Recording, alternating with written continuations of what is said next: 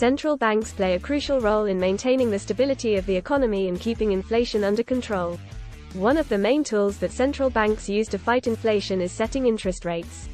When inflation is a concern, central banks will typically raise interest rates.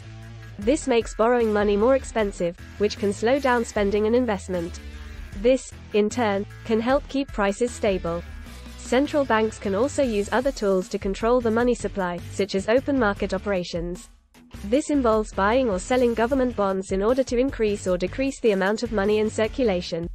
Another tool central banks use is communication. Central banks often use communication to signal to markets and investors their stance on inflation and future monetary policy moves.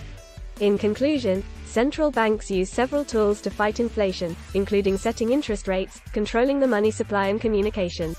These tools help central banks maintain the stability of the economy and keep inflation under control. If you found this Finance Minute helpful, please click subscribe because it will help us grow.